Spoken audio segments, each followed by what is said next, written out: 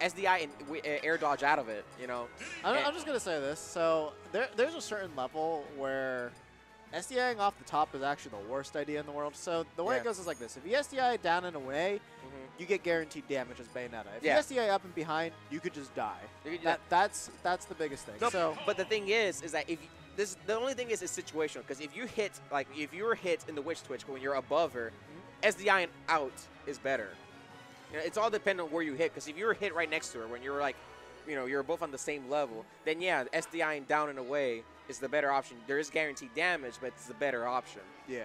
You know, it's all situational. It really is. But the thing that I've always told myself is don't put yourself in a situation where you're going to die. Yeah. Because the reason why Bayos like JK, Zach, Mistake, Lima, the main reason why that they do well is because either they don't really know the wacky setups they're going for, or if somebody told them, oh, SD up and behind them, so that way you pop out of the combo, but you just die. If you always just down and away, you always do it like that, then it's like, sure, they know where I'm going to SDI, but I'm not dead. I take damage, and then I get to that percentage where they can't kill me.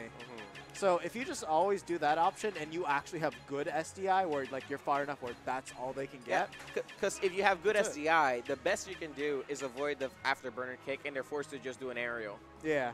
Or even if they hit you with the afterburner kick, you DI away, so they can't even follow up. Yeah, and if they do hit you, you're so low that they can't even follow up after that. Yeah. So it's, you know, it's guaranteed damage, as you're saying. But it's still, you know, it's choose your poison, and the better poison is obviously the less, you know, no death. You know, more you know, you took more damage, but it's no death. Yeah, and then if you get yourself to that percentage where they can't death combo you, it's like we're chilling. We're chilling. That's all you gotta do. And then it's like you'll see people like at like top 32, top 16, top 8 even. It's like they'll see up and behind, like, of course you're dead. That's all they look for. That's literally all they ever look for. Yeah. So you know, Kiki versus Dyer. They usually play the mirror? Oh yeah, always mirror. Teacher and student. So. Kiki's are basically he's our biggest success stories in terms of like going from a bad player to a good one. Because now it's like, you know, he's PR, gets top 8 to like at most Florida events he goes to. Not really like regionals. You can expect to hear him be a top 8, but obviously didn't get that far at Too Hot to Handle. But the thing is, like, the one that really elevated him besides Riot, it was Dyer. Oh, Dyer's basically taught him everything. Right. So, you know, like, this is a mentor versus disciple kind of thing. Yeah. You know, like, you know, Dyer took Kiki under his wing, and, you know, it's great to see the progress of a player, you know, as he progresses in a year or after months, you see a fast progression. And, you know, I remember I think for SmashCon, I remember seeing the pre-tournament, and he was doing really well in that. Oh yeah, no, he took out Wadi. Yeah, I was because, you know, I was always following the Florida scene. Yeah, he did good at SmashCon too. It's just that they it was a big mess. Oh yeah. Yeah. Oh yeah, you can't do that. Yeah, you can't be taking those really unsafe options. Like there's unsafe and there's really unsafe. Like it's really bad. So there's one thing I need to point out. So when I drove Dyer to Too Hot to Handle, one of the things he was saying is that people don't punish platforms correctly. That's it. You're dead. What? Shambles.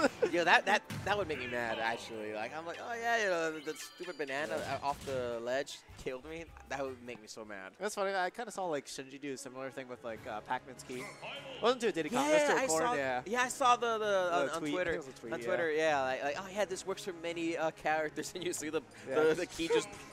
Whoa! The ZSS going back to his roots. Okay. I did not expect this, nor do I really agree with this, but we'll see where it takes him. Like, what can you tell me about the Zeus Samus in terms of Diddy? Because I feel like if you're not grabbing, what other options do you have to stop Diddy's offense? So, the way this matchup actually goes is you really hope Diddy Kong messes up. It's one of those matchups, because, like, ZSS's neutral really isn't too good. I mean, she has quick options with Nair.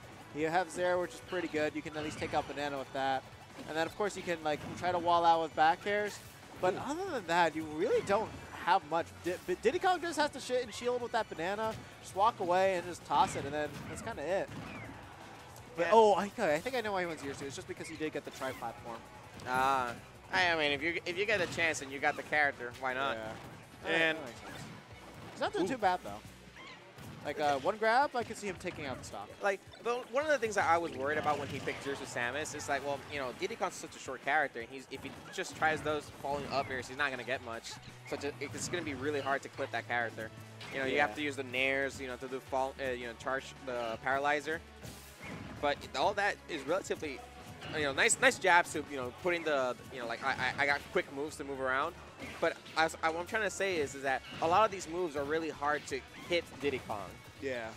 No, they are. Like that's always been one of the struggles with ZSS. It's just like short characters, such a pain to deal with.